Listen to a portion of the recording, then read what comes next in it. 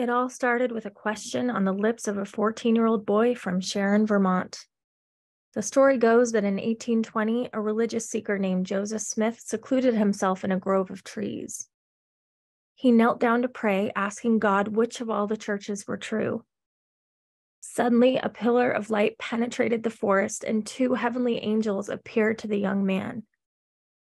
They told him that none of the religions on earth were true, that mankind was lost in a great apostasy, and that God had been waiting for this young boy to restore mankind's truest religion, Mormonism, to the earth. So the boy did just that. Joseph Smith founded one of America's biggest and most prolific religions, Mormonism. As Mormonism grew, so did Joseph Smith's vision for what the religion would look like, practically and on the ground. As his following grew, so did their critics, often upset at the growing group for their secrecy and their strange and controversial doctrines. No doctrine has caused Mormonism more trouble than their views on family. As Joseph Smith experimented with new theological ideas influenced by frontier poverty and the Great Awakening, it wasn't long before his doctrines got bigger and bolder. By 1844, Joseph Smith had amassed a following of over 10,000 people and an inner circle of several hundred of his most loyal believers. It is in that circle that Joseph's most sacred doctrines were instituted. The most sacred doctrine of all was plural marriage. The idea that certain anointed and righteous men had been called by God to practice polygamy in secret. Joseph Smith would go on to marry at least 33 women.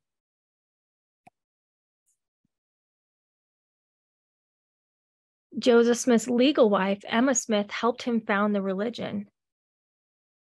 She was there by his side throughout all of it. And when she was introduced to his new strange doctrine of plural marriage sometime in 1843, she rejected it bitterly. Joseph Smith is said to have presented her with a revelation transcribed directly from God, ordering her to accept polygamy as ordained by God.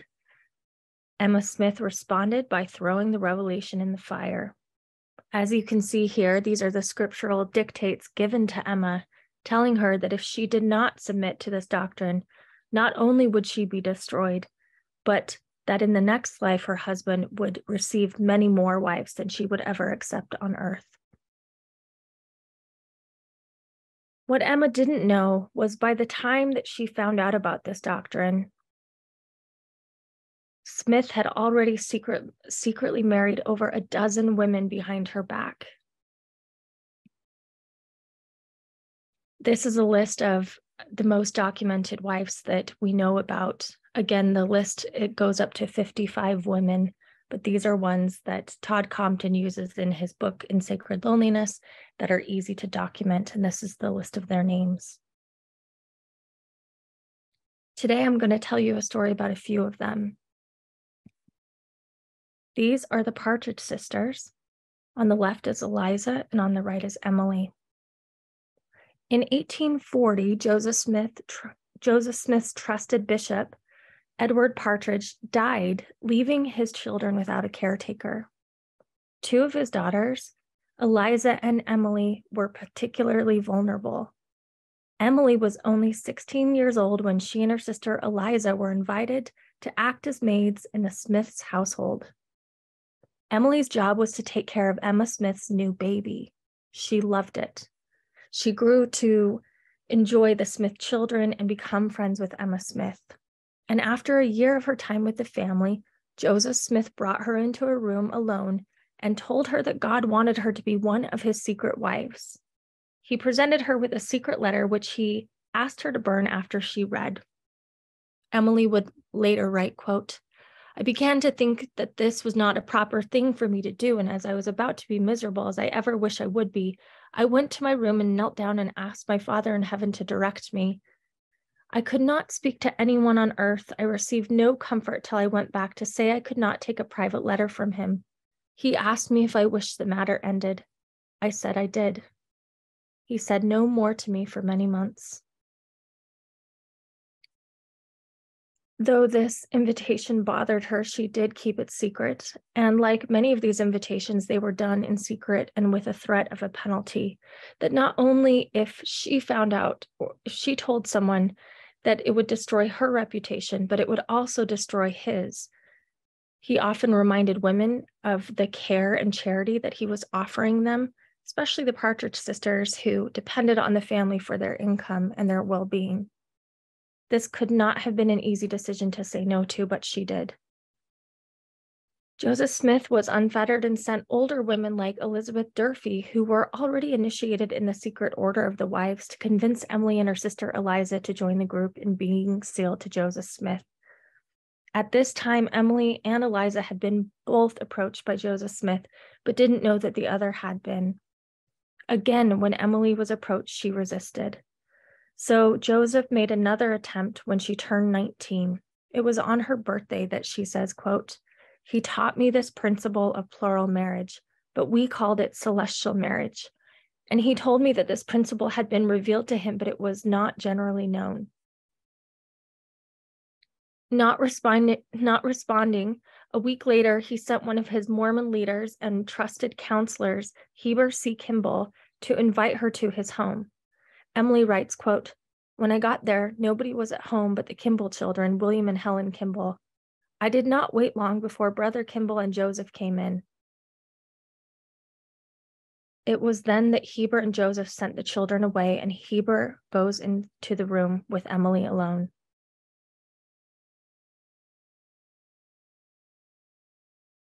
She says she heard Brother Kimball say, "Emily, Emily." And he moves her to a private room. Soon after, Joseph Smith enters the room, and she says, quote, "I cannot tell all Joseph said, but he said the Lord had commanded him to enter in plural marriage and had given me to him. Although I had got badly frightened, he knew I would yet have him. Well, I was married there and then. Joseph went home his way and I went my way alone. A strange way of getting married, wasn't it?" Soon after, Emily's sister Eliza would be married to Joseph as well, under similar duress. Though the girls took several turns sleeping with the prophet at homes other than Emma's, for which they still worked and cared for her children, eventually Emma Smith found out that Joseph had been marrying women behind her back. She did not know he was secretly married to the Partridge sisters yet. The doctrine was very difficult for Emma to resist. She fought it. Lots of accounts say that she went back and forth between rage and despair. And at first, Emma reacted with great resistance, but eventually relented to allow Joseph Smith to marry women if she could be the person choosing who they were. So she chose the two Partridge sisters, believing that they were loyal to her and not interested in Smith, and perhaps believing that she could have some control over her household since they lived there. Little did she know they had already been married for some time to Joseph Smith secretly. They had already spent the night with him several times. Still, Emma stood by as Joseph and the Partridge sisters performed a mock marriage, with Emma there resentfully. It changed things forever for these sisters, both who expressed regret for how this went down. Soon, even though Emma had initially agreed, her heartbreak was too much to bear. Emily says, quote, we remained in the family several months after this. She sent for us one day to come to her room. Joseph was present, looking like a martyr. Emma said some very hard things. She would rather her blood would run than be polluted in this manner. Joseph came to us and shook hands with us, and the understanding was that all was ended between us. I, for one, meant to keep this promise I was forced to make. Of course, after this happened, they continued on to be plural wives with Joseph Smith.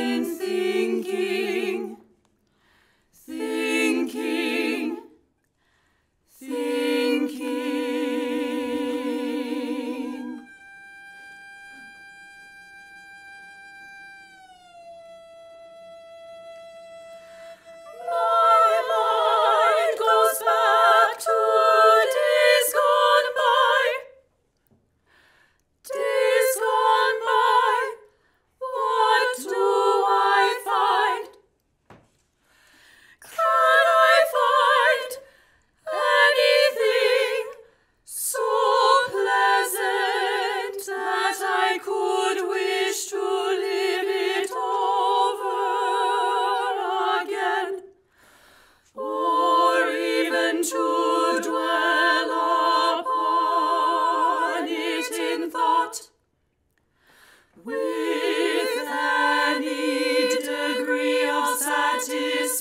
action.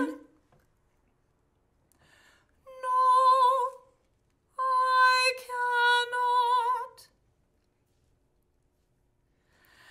I cannot. I cannot. No, no, no, I cannot. Life has been like a panorama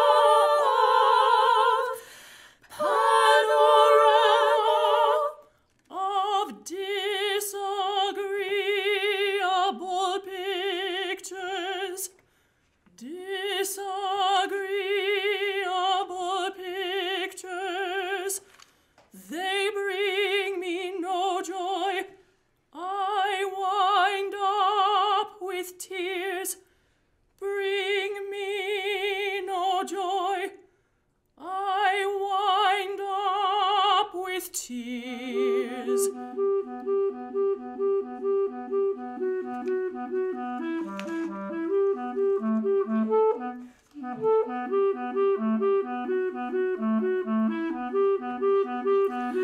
I have been heart hungry all my life.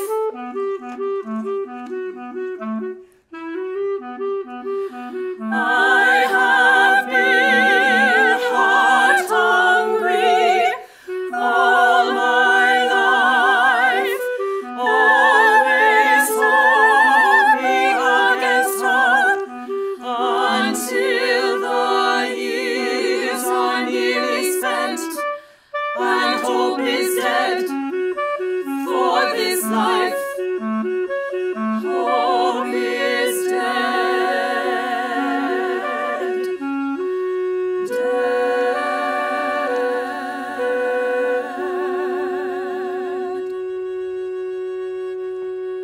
Hope is dead for this life, but bright for the next. And then I ask myself, what great or good thing have I done, that I should hope for better things in the next world? Oh, what great trial, oh, what great exploit can I recount, like many others, that will bring honor and greatness?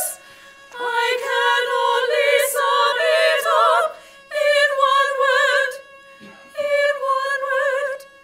and that is I am, and that is I am a woman, a woman, a woman. If that is not enough, I am a mother, and still more I am. More I am. A woman, a mother, a woman, a mother, a woman, a mother, and still more I am. A woman, a mother, more I am. A mother, a woman, a mother, a woman, a mother, spiritual wife, a mother, a woman, a mother, a spiritual wife of early days, a woman, a mother, a spiritual wife, a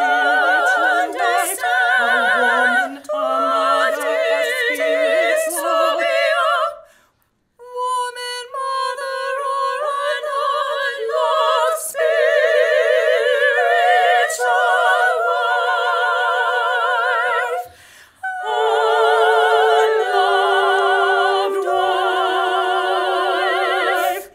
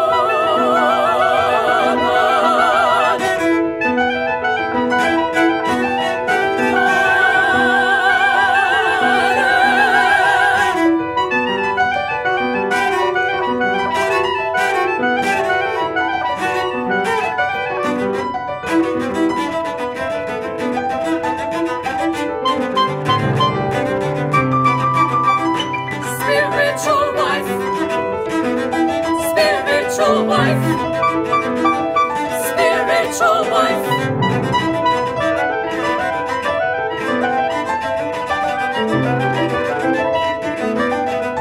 Spiritual wife, spiritual wife.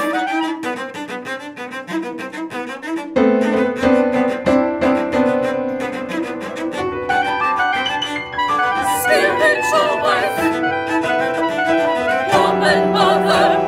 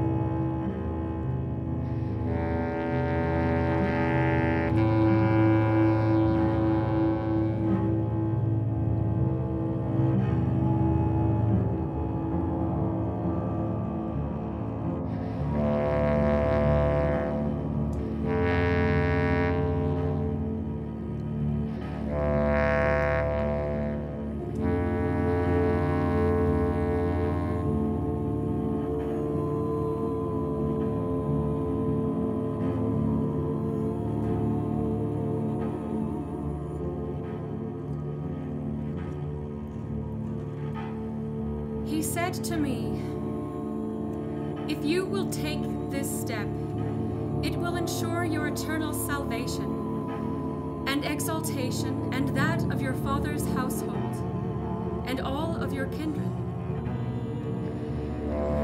This promise was so great that I willingly gave myself to purchase so glorious a reward.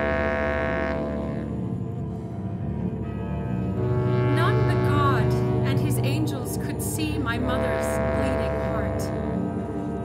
When Joseph asked her if she was willing, she replied, "If Helen is willing, I have nothing more to say." She had witnessed the sufferings of others who were older and who better understood the step they were taking. And to see her child, who had scarcely seen her 15th summer, following in the same thorny path. In her mind, she saw the misery, which was as sure to come as the sun was to rise and set. But it was all hidden from me. It was all hidden from me.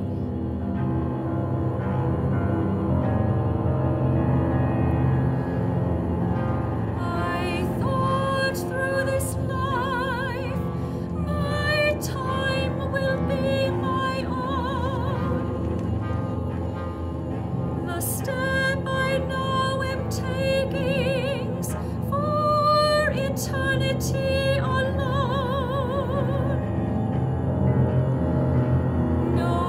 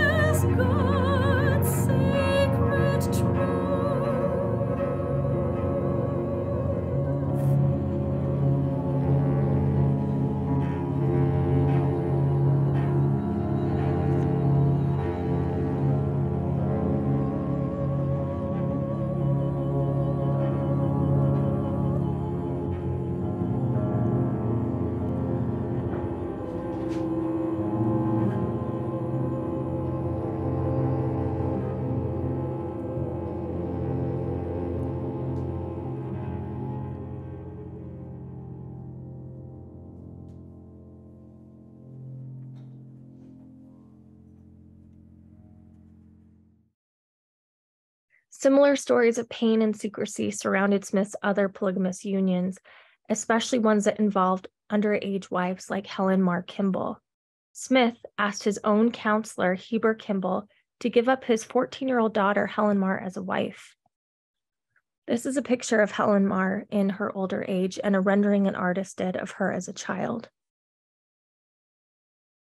Helen Mar Kimball was the daughter of some of the most loyal, trusted associates of Joseph Smith. Heber Kimball, her father, was deeply loyal to Joseph Smith and willing to do just about anything for him. According to Helen Mar, quote, "Without any preliminaries, my father asked me if I would believe him if he told me that it was right for married men to take other wives. The first impulse was anger. My sensibilities were painfully touched. I felt such a sense of personal injury and displeasure. For to mention such a thing to me, I thought altogether unworthy of my father, and as quick as he spoke, I replied to him short and emphatically, 'No, I wouldn't.' This was the first time that I had ever openly manifested anger towards him. Then he commenced talking seriously and reasoned and explained the principle and why it was again to be established upon the earth. This had a similar effect to a sudden shock of a small earthquake." Heber then, quote, "asked me if I would be sealed to Joseph and left me to reflect upon it for the next 24 hours. I was skeptical 1 minute, believed, then doubted. I thought of the love and tenderness that he felt for his only daughter, and I knew that he would not cast her off, and this was the only convincing proof that I had of it being right. I knew that he loved me too well to teach me anything that was not strictly pure, virtuous, and exalting in its tendencies, and no one else could have influenced me at the time or brought me to accept a doctrine so utterly repugnant and so contrary to all of our former ideas and traditions." Helen Mar was 14 when her father approached her with this idea. Unknown to her, Heber and Joseph had been discussing this idea for a while after Joseph put the Kimball parents in a sort of Abrahamic test where he asked Heber to give up his wife to Joseph Smith as a test. The two were in agony about it, but finally relented, and Joseph told them as a reward it was only a test and he wanted to marry Helen Mar instead. Helen often talked about resentment later on to how this went down. Even though she did believe it was a doctrine, she resented it. She believed her father did it because he had a great desire to be connected with the man he saw as a prophet of God. So she said, quote, "He offered me to him. This I afterwards learned from the prophet's own mouth. My father had but one ewe lamb, but willingly laid her upon the altar." For many years after Helen Mar would struggle with depression and a lot of mental health issues, she recalls as a teenager in Nauvoo being prohibited from socializing with men or peers her age because she was already considered taken by the prophet. Sometimes in modern history, Mormon scholars will debate on if their unions were sexual or not. And I always say it doesn't matter because her life was reserved and sort of taken as if it was anyway in the Victorian times. And she certainly felt that way forever after. Even as she died a faithful Mormon, she expressed regret for this doctrine and practice. Na na na na na na na na na na na na na na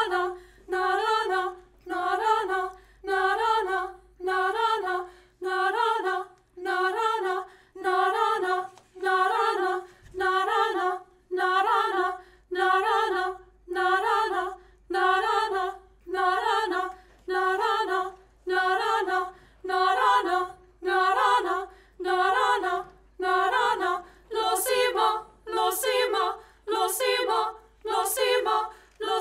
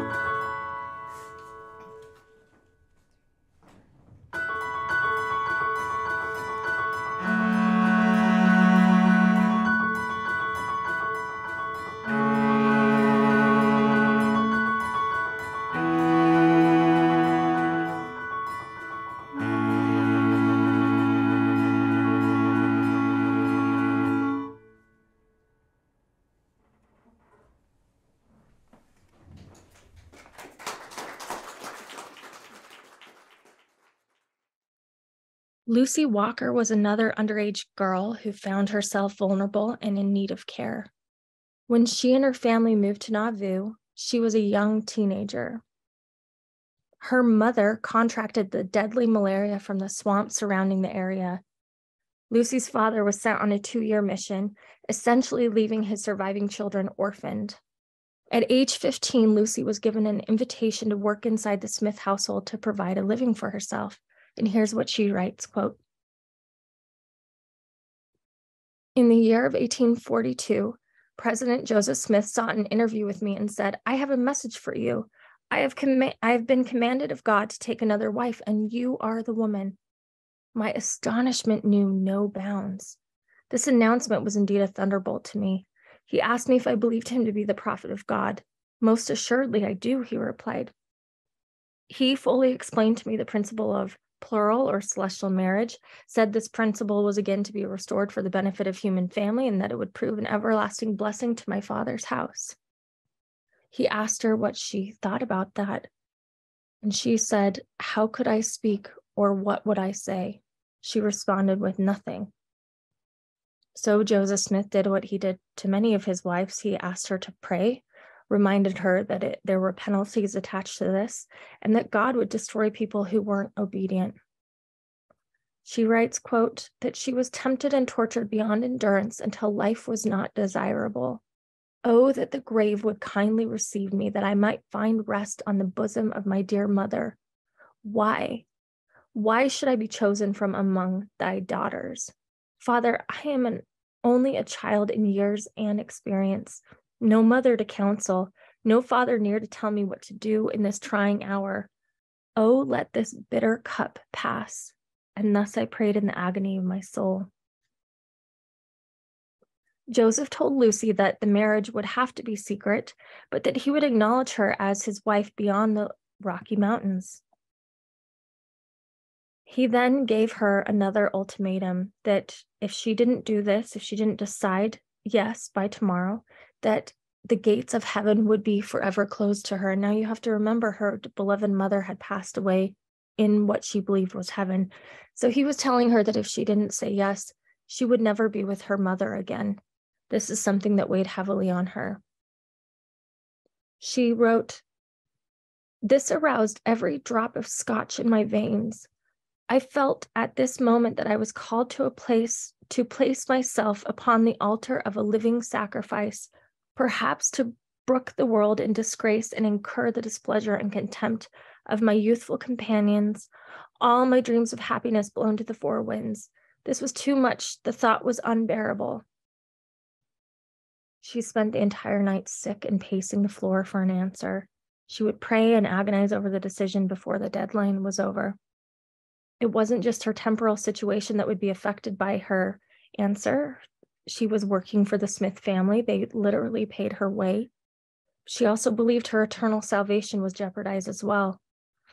It was in the early morning hours of that night that Lucy, quote, received a powerful and irresistible testimony of the truth of the marriage covenant called celestial or plural marriage.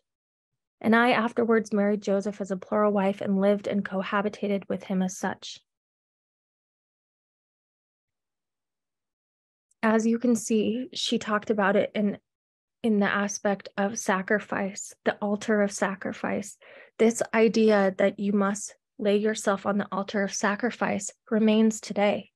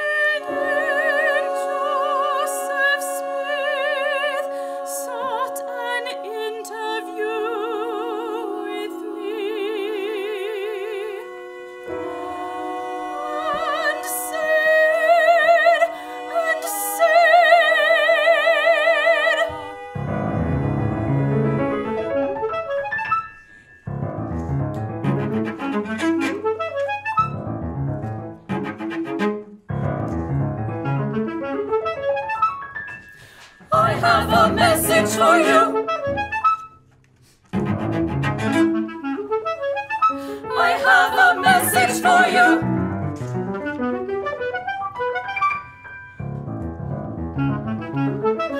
I have been commanded by God.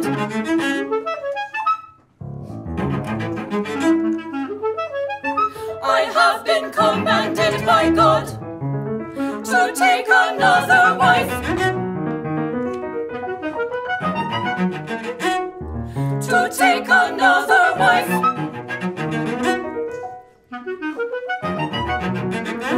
To take another wife, and you are the woman, you are the woman, you are the woman, the woman, the woman, the woman, woman, woman, woman, woman,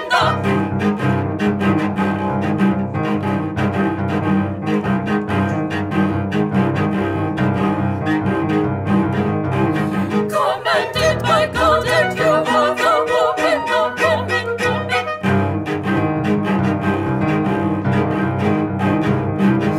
Message for you, commanded by God, another wife, message for you.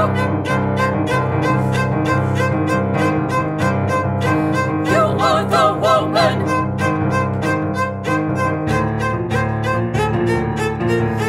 My astonishment knew no bounds.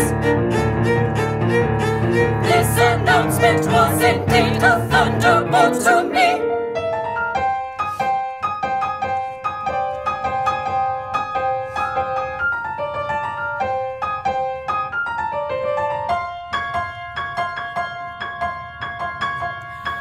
He asked me if I believed him to be a prophet of God.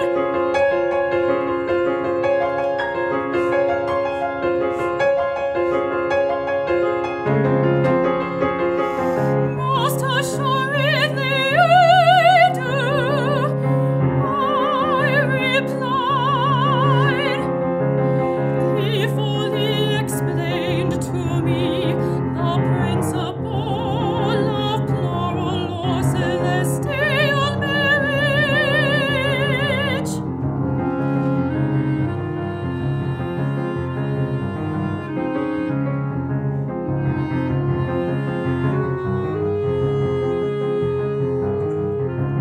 Said this principle was again restored for the benefit of the human family.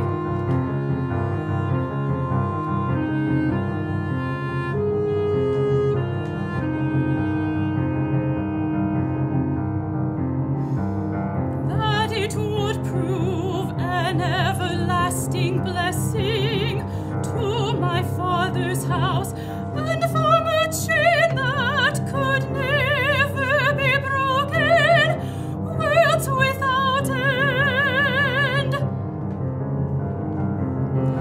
Worlds without end.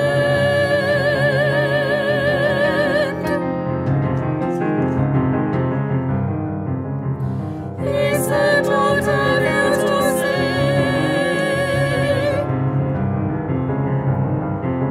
What have you to say?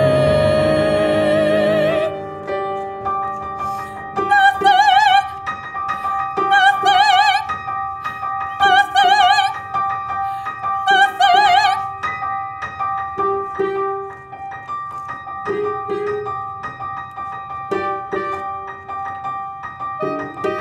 How could I speak? Oh, what could I say? How could I speak? Oh, what could I say? He said, if you embrace it, for light and understanding, you shall receive a testimony of the gospel.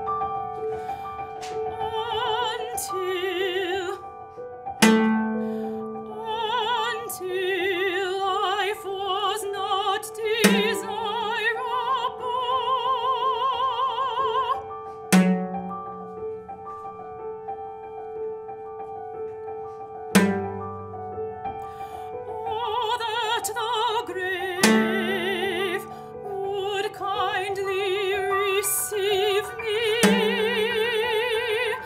that I might find rest on the bosom of my dear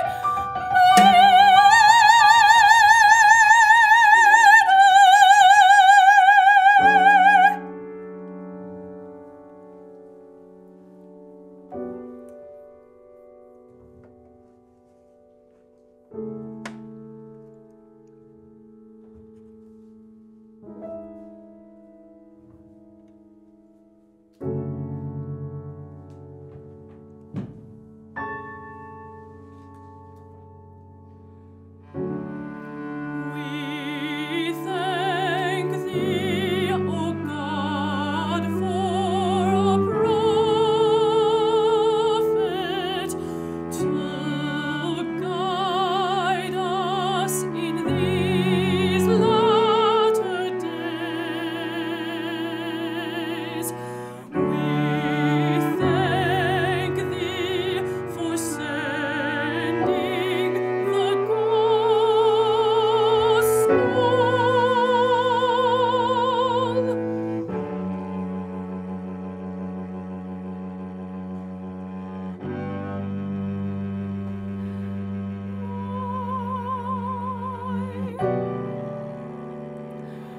Why should I be chosen from among thy daughters? Father, I am only a child in years and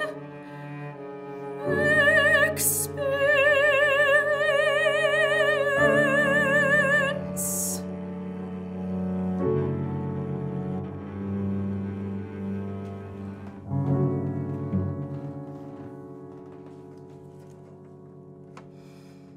No mother to counsel, no father near to tell me what to do.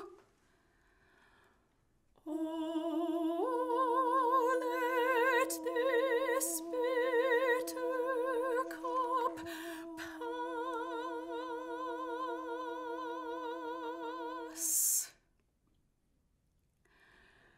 And thus I prayed for the agony of my soul.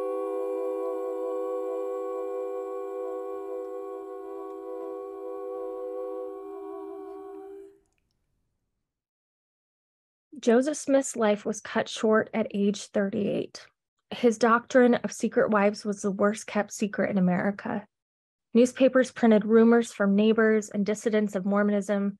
Critics openly attacked Joseph Smith for the secret practice and grew concerned as Mormonism gained power and popularity. Eventually, Joseph Smith would be arrested and murdered by an angry mob. His death at the hands of vigilante justice made him a martyr that would live on and become one of the world's biggest American religions. But this isn't the story about Joseph Smith. This is the story of the hearts that were broken and paid a bitter price. Forever after, these women would be venerated by Mormons alike until the mainstream church, the mainstream LDS church, moved away from the practice officially in 1890. From doing that, these women's names and histories became slowly erased until the practice of Joseph's plural marriage or celestial marriage became conflated with something completely different. But over the 487 extant expressions that come out of Joseph Smith's tradition all over the world, many of those groups still practice polygamy or plural marriage. This idea and doctrine has led to countless suffering and heartaches on the price of men and women alike. women often, modern day polygamists often talk about placing their own hearts on the altar of sacrifice. When we think of the legacy of a religious tradition that has shaped America, we can't think about it without remembering the bitter price that so many women have paid because of it.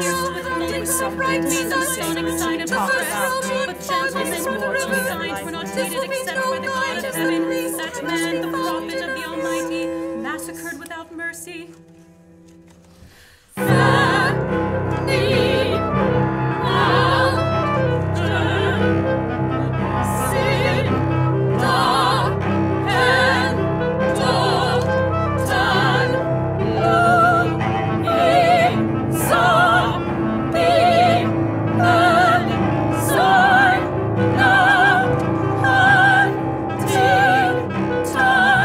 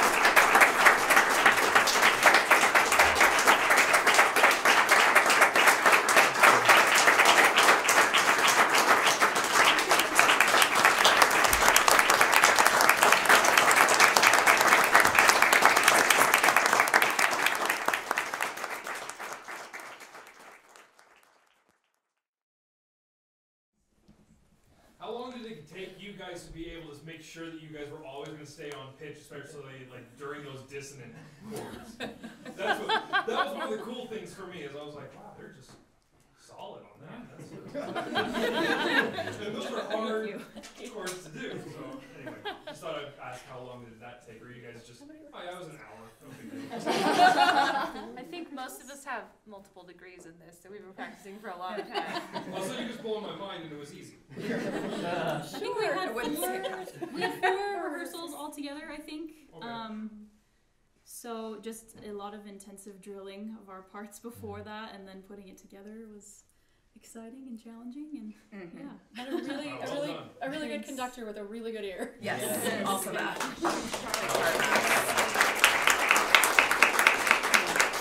And a thoughtful composer too, that created a score that was difficult but also doable. That's a fine balance to strike. Yes. Yes.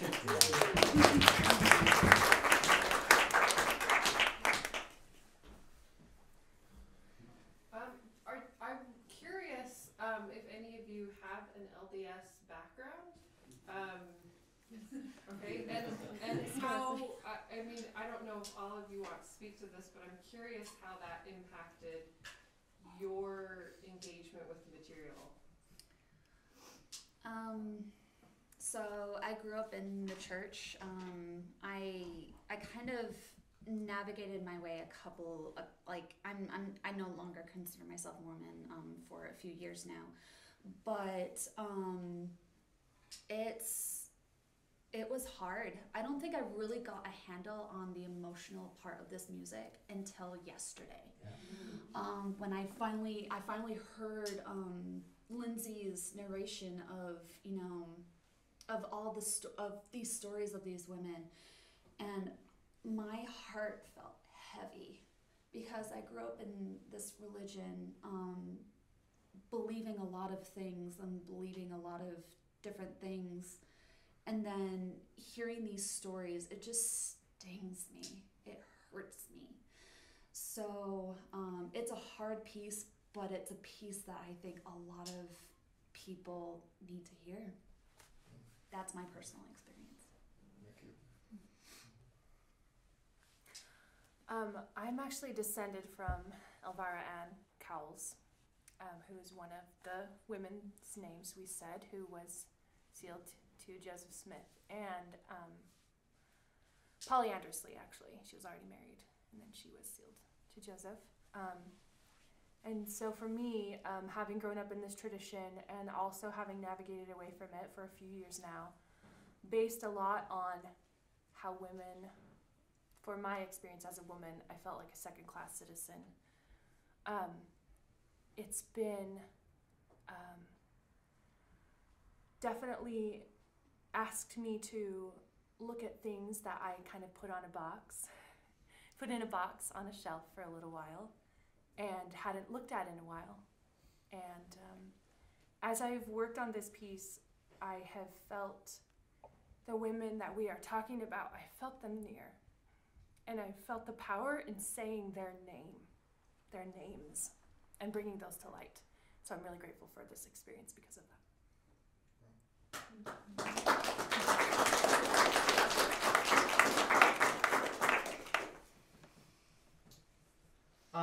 I just really quickly, it's been interesting to look at this piece from the perspective of a gay man, and going, what truck do I have with this? But also having pioneer history and polygamy in my family history, and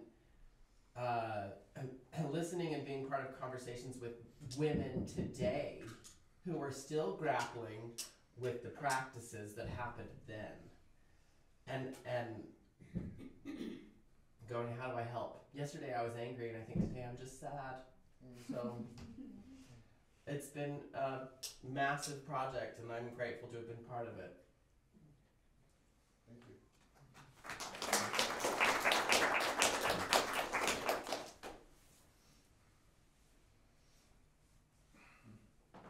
I guess for me, on the flip side of that, those of you who were not involved with Mormonism prior in life, or are involved now, how different was your experience coming into this, if you're willing to speak to that.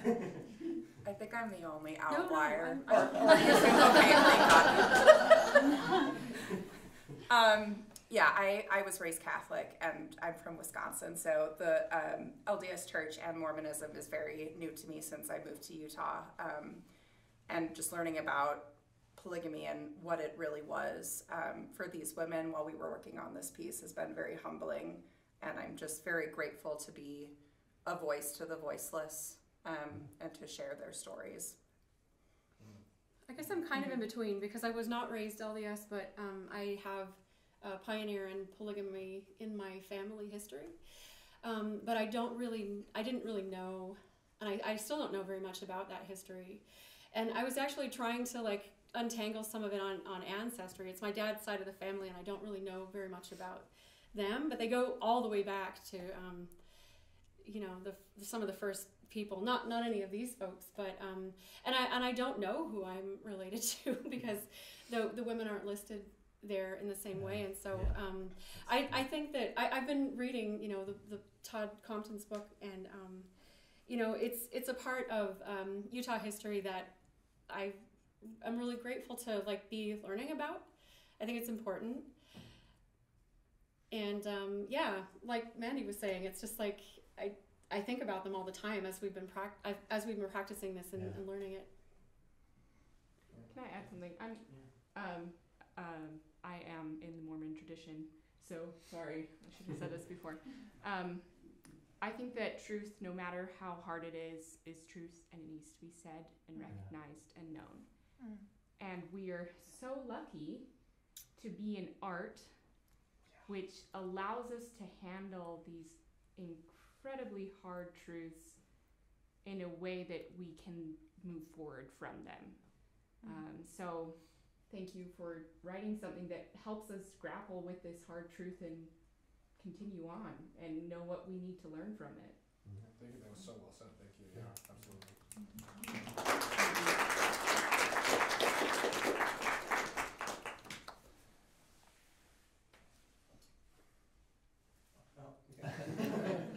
I'm kind of a question for the composer. I'm curious how you came across, I assume, Todd Compton's book in Sacred Loneliness, if that's what inspired you to write this. Was that the main thing that you drew from? Were there other things? Kind of what brought you about this project? What brought you to it?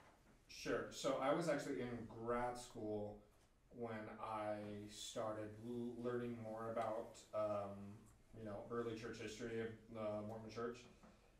And I learned a lot of things, and one of those being polygamy. And I actually started with Lindsay Hansen Park's podcast, Year of Polygamy, which I highly recommend. It goes through every single wife, one episode at a time. And then she led me to Todd Compton's In Sacred Loneliness, which is just like incredible.